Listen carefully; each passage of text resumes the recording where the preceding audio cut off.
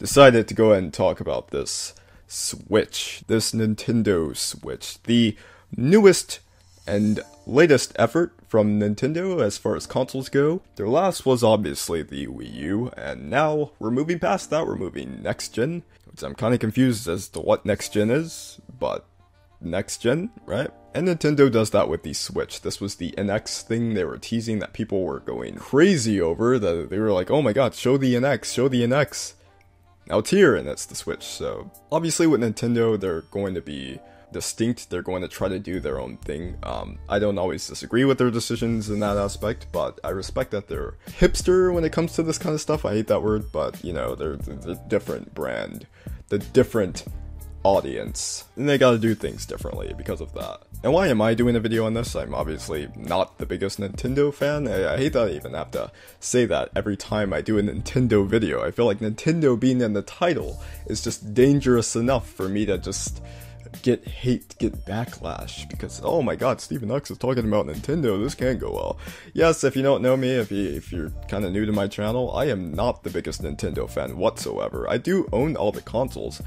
I just didn't grow up with the same games you probably did. You know, I love one of my favorite games ever. My favorite non-Sonic game ever is actually Super Smash Bros. Melee, and that's a Nintendo game. But a lot of their games, a lot of their franchises, I just don't care about. I really don't. Kirby, Zelda, I don't really care about really a lot of their franchises. And it may be weird to you guys, I'm not calling them bad, but it's just what I grew up playing. It's what I relate to. I relate to different things. Kirby, Earthbound, Yoshi. Oh my god, Yoshi especially. I could never get into that series. But yeah, those games just don't appeal to me. So I'm always looking forward to what Nintendo is doing, because they're super interesting. You want to see where they go. It's like, what can they do from here? I really haven't liked their last two consoles, so it's like, man, you go from something like the GameCube, a console I really love, and then you go to the Wii, a console I really hate, and then the Wii U. It's just like, it's one of the most pointless consoles ever made. It's like, why do I own this? And now we're to the Switch, and I guess I can get right into the presentation, because that's what the video is. I will say this, I was pleasantly surprised in a lot of areas with this thing.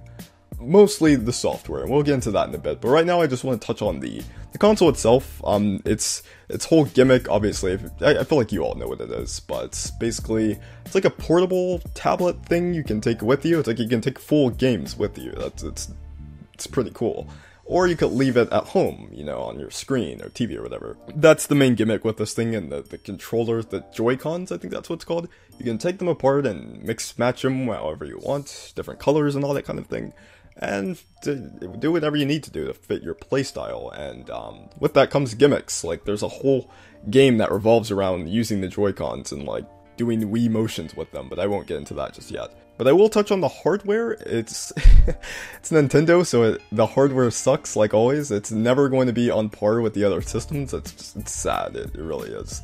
But that's Nintendo, man. They sacrifice games quality over console quality, you know. That's the appeal of Nintendo. It's never really been their systems. It's always just been like the library, so gotta give them props for that. But god, come on, dude. I think it's 32 gigs of memory. I think that's the SD card. And yes, if you buy them physical, it will be a lot easier on you, since the Switch does take cartridges this time around. But still, are you really packaging a console with only 32 gigs? It's just sad, man.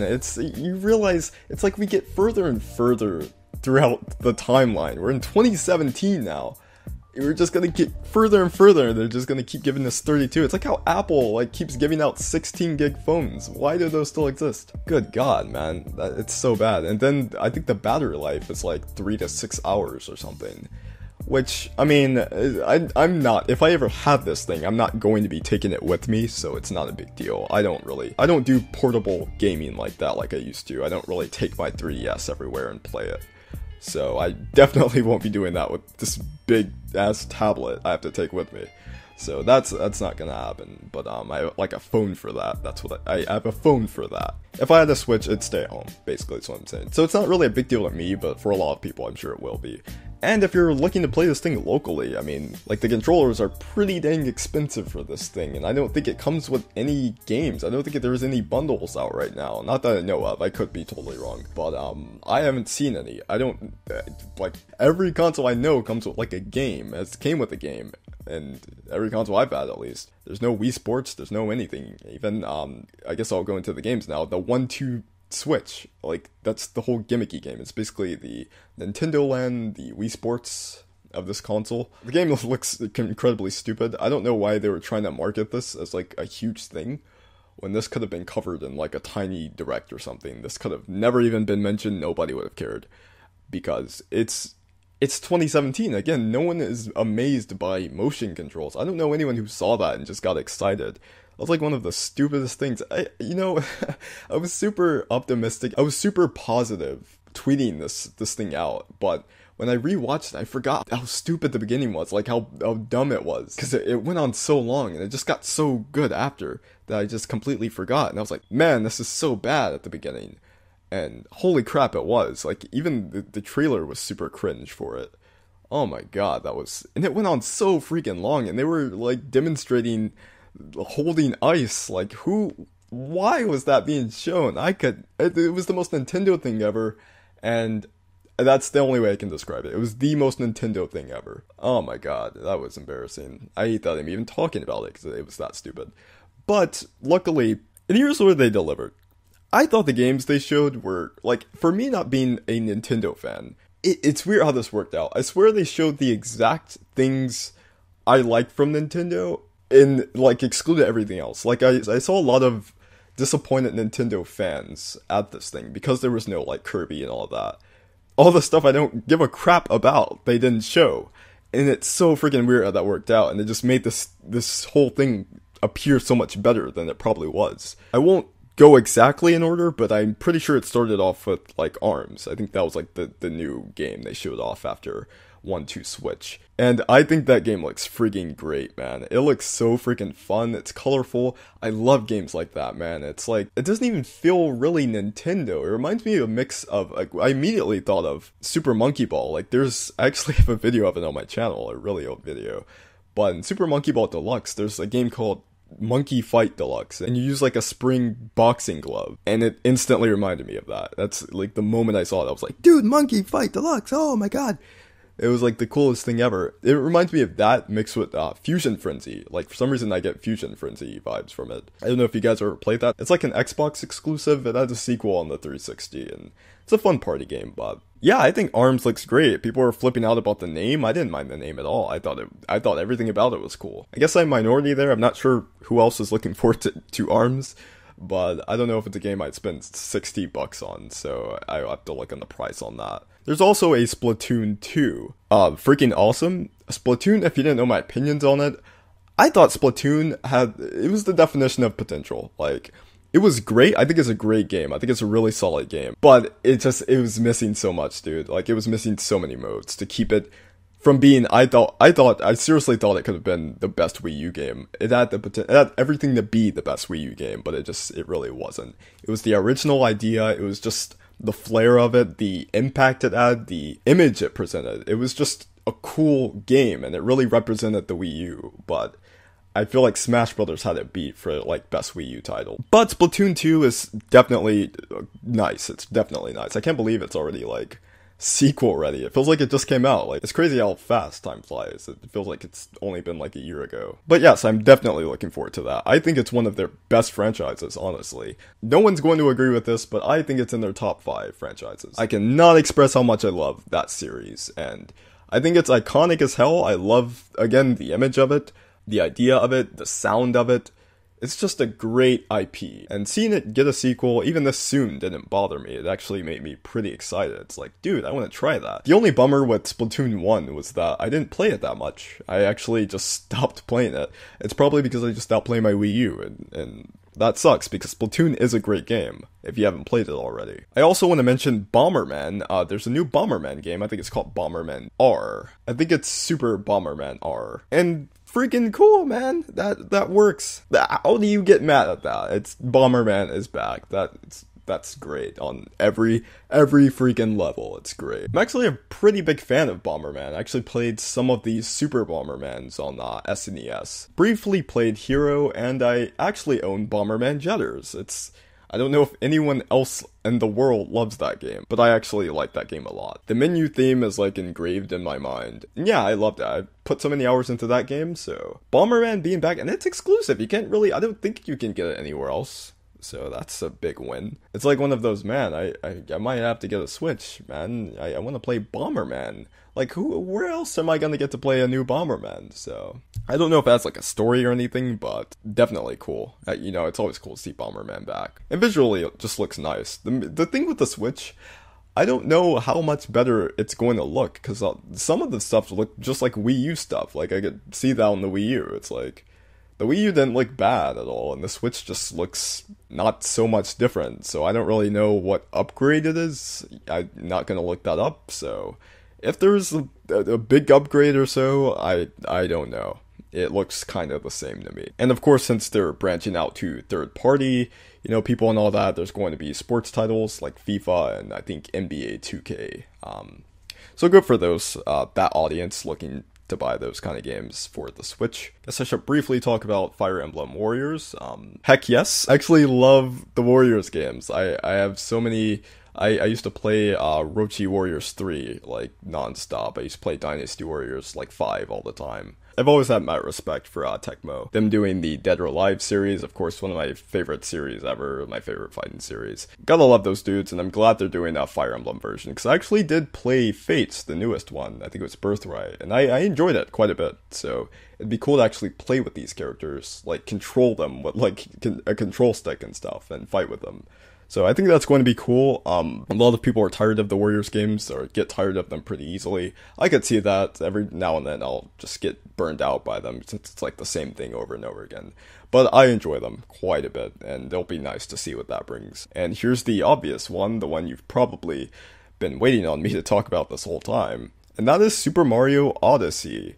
Or what a lot of people are starting to call this thing, Super Mario Adventure, because it's not hard to see why. You know, the opening shot, I immediately thought of Station Square, like, immediately. I even tweeted, that was the first thing I tweeted. I didn't even, like, finish looking at 5 seconds of the trailer. I tweeted it that fast. I was like, dude, Mario's in Station Square. And the moment he jumped, I was shocked it was Mario. I thought it was like some other game. I actually thought it was like a continuation of Splatoon or something. I thought they were like showing the same trailer. So I was like on and off of the stream. But when I saw Mario jump out, I was just like, what the heck? And he's like running around. I was like, oh, this is a real deal. Just the taxis and the way the buildings were laid out and just the way the roads turned. It was so Station Square. Like, it was like exact. Like if they remade Adventure, it looked like that. It was just this big city, and it was so weird, man. I could not, like, just being a Sonic fan, you know, just growing up with Adventure and just reminiscing on the Perfect Chaos cutscene, the opening, and then just playing the stage, hopping on taxis and doing all that stuff. It's so weird seeing Mario there. And the thing is, it looks so good. It looks so right. It didn't feel weird to me at all. It just looked so beautiful and looked so right. And this just constantly made me want an Adventure remake of like, dude, just imagine SA1 remade with today's graphics. That's what that mainly did to me. Obviously the game looks fantastic. It's Mario. It's supposed to be like a continuation. Like 64, it's like a sandbox game, so that'll be interesting. Thank God it wasn't Galaxy 3. I was hoping it was something like new, like the next step after Galaxy. And I'm shocked. It looks like it's going... It really reminds me a lot of Adventure. Even the name, like Odyssey, Adventure, it kind of works. It's like Mario's SA1, basically.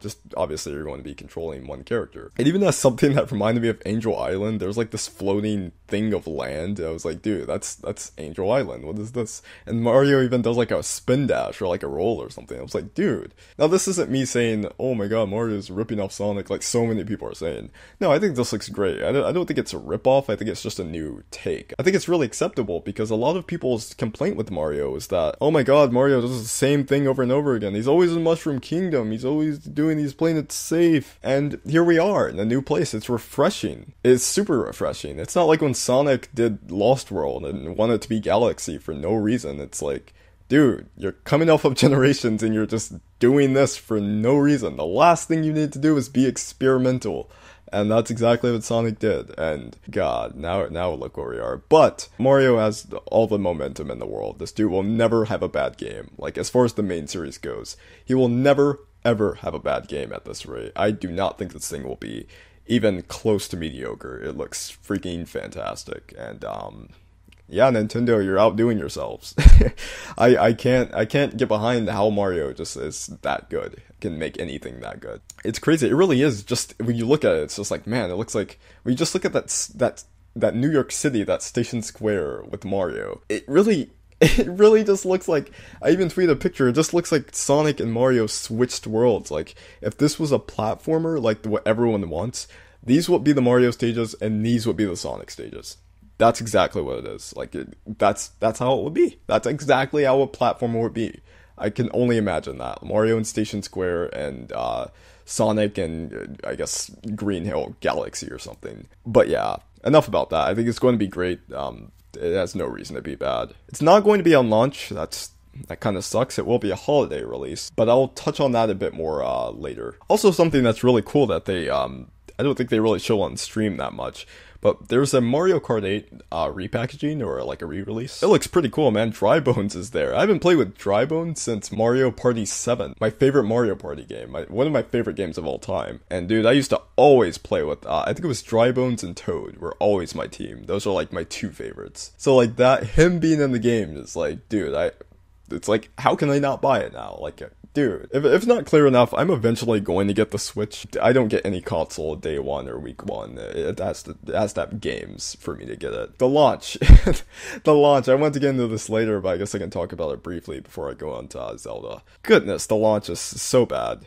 It's so bad, but you know, you just gotta chalk it up to it's Nintendo, man. They're not perfect, clearly. But they really delivered with the games on this one. I can't even lie. Yeah, but let me just touch on Zelda and then I'll wrap it up. Breath of the Wild. Actually, my opinions on this game have been pretty just average. I wasn't blown away at E3 like everyone else. When I saw Breath of the Wild, it was just like another open world game that was beautiful, you know, had like sort of like a Journey look to it. I don't want to compare it to Journey, it's a different thing, but just the way it looked, and it was just an open world, and so many people were blown away, and they're like, oh my god, it's gonna be the best game ever, Nintendo won E3, and I'm like, dude, what the heck? It's like one open world game, like there are other games that are open world if you actually go out and look. This is not the first game to ever do this. And I just for the life of me, couldn't see anything special about it. But, you know, I'm not a Zelda fan to begin with. I wasn't gonna just say that and tick everyone off and ruin their vibes and their moods, because Zelda is a huge series and has a huge following. I don't want to just, like, ruin their moment, I guess. But I didn't see anything special with the game, and every clip or everything I saw of it, I just didn't really care for. I thought it was like the most boring looking game ever. And even the title bugged me. It doesn't even really have a ring to it. It doesn't flow well to me at all. And it took a lot of getting used to like say it right. Just Breath of the Wild. It was such a weird title and I just couldn't really say it. I don't know why. I'd say like something else. Like Breath of the Wind or something. It was just weird. It was a weird combination of words for me. But I don't know how they did this. I don't know if they held everything back until this moment, because the game is going to be on launch, and it's coming out pretty soon. But I swear you, this trailer made this game look so much better than it was. So much better. I don't know, like, there's actual voice act. I don't know if I missed the whole thing about voice acting in the game. I remember hearing rumors, but I don't remember actually seeing, like, a trailer of it, because I don't keep up with the game at all. Like, if it comes on my Twitter feed, I look at it, but I don't really keep up with it. This didn't even look Zelda. This didn't even look Nintendo. That's what was so weird about it. This looks like a game that could be on like PS4 or something. Because I was so shocked Nintendo did this. It's like super dramatic, and I actually felt something watching it. I was like, dude, what is this? And like Zelda's like crying. Zelda has a really sick redesign, by the way. Holy crap. But Link does too. Like, this game just graphically, like, the art style is like top notch. Easily the best Zelda has ever seen. Like, definitely. The series, as far as like the series, as far as looks, this is the best looking one by far. I can't even argue against anything else. Wind Waker's close. I thought Skyward Sword was hideous. I thought Twilight Princess was pretty bad too, as far as like visuals. But holy crap, this is my style. I love the way this looks. But good God, man, like freaking Zelda cried. Like you actually felt something for Zelda. She wasn't just like a princess that just sat there.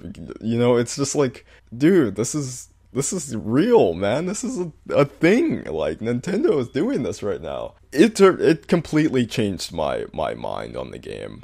I think it looks great. I actually want to pick this up now.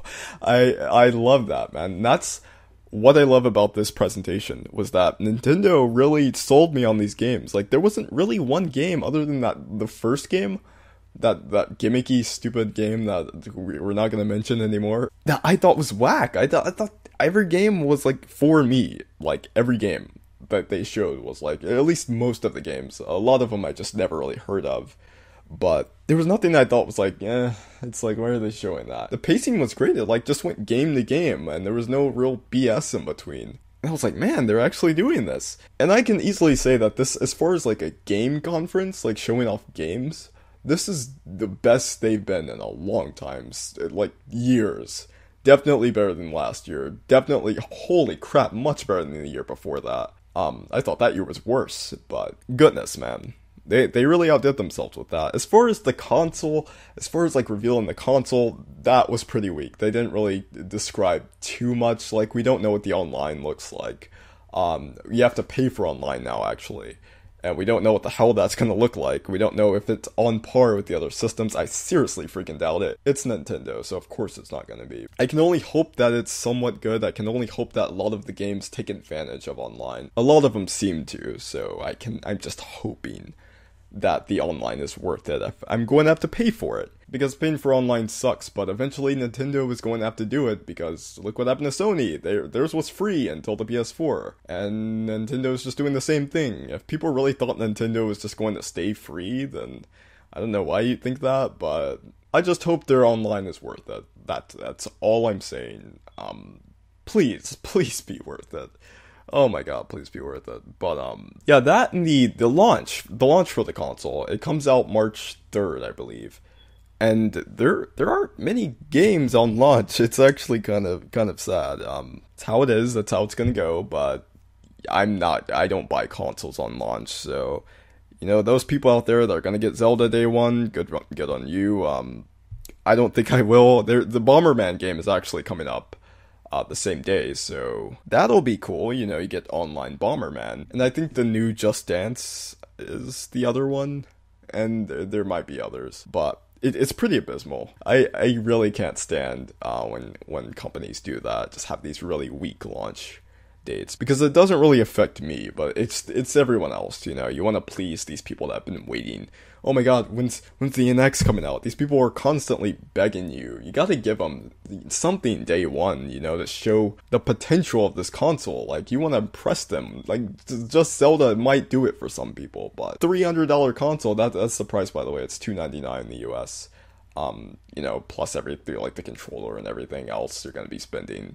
It's gonna be more than that. But yeah, you want to give these guys like a cool launch. I don't understand why the console doesn't come with one of, like, there's no bundles like the Wii U did. It's kind of strange to me. But yeah, I just want to wrap it up by saying I was pleasantly shocked and oddly shocked at how much I liked this presentation when I first saw it. I was just sitting there like, dude, this is a Nintendo presentation, a Nintendo conference. Like, I never go into these expecting to be blown away or anything, but I just liked the games fit my style of, like, my appeal. For a lot of people are going to be disappointed because a lot of things weren't shown. A lot of things also weren't shown on the stream itself. Like, I think Mania is going to be on Switch now, so for those worried about that for whatever reason, Mania is on Switch. And Skyrim, I think they did say that, but, you know, it's Skyrim, it's been out, so. But yeah, for those of you who like Elder Scrolls, there you go, you can take it on the go with you, I suppose. And Xenoblade Chronicles 2, that's another one I forgot, but, I don't care for the series. I haven't played the first one yet, I haven't even played X. I was actually anticipating X, I just never got around to it. I'm sure that's huge news to people, so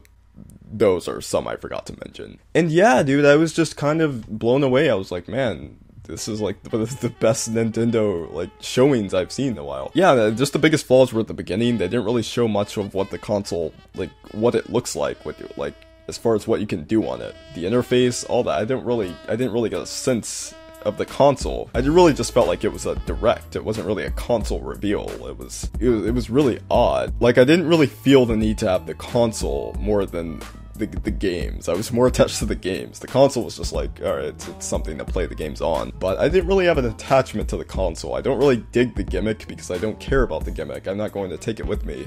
So it's like, you know, it's whatever. The little tiny details I do like about it, I do love the logo. I love the logo so much. I do love that it's red. It actually fits the Nintendo color, finally. It's not like a stupid blue or something. And the box art, like the game case, actually looks pretty cool too. It reminds me a lot of the PSP ones. And it just looks nice and clean. It looks a lot better to me than the last two, at least. The Wii U and the Wii game cases just look like Fisher-Price game cases, and it's just, I prefer the Switch. The Switch made the right choice. I love the aesthetic of Switch. It looks nice in that regard. And yes, this thing has not even released, and I already love its lineup more than the Wii U. That is a shame. Actually, when I get this thing eventually, one day, I will have no reason to own a Wii U, because my 3 favorite games, the 3 games I play on it, Splatoon, Smash, those are both going to be on the Switch, and Lost World is actually on PC.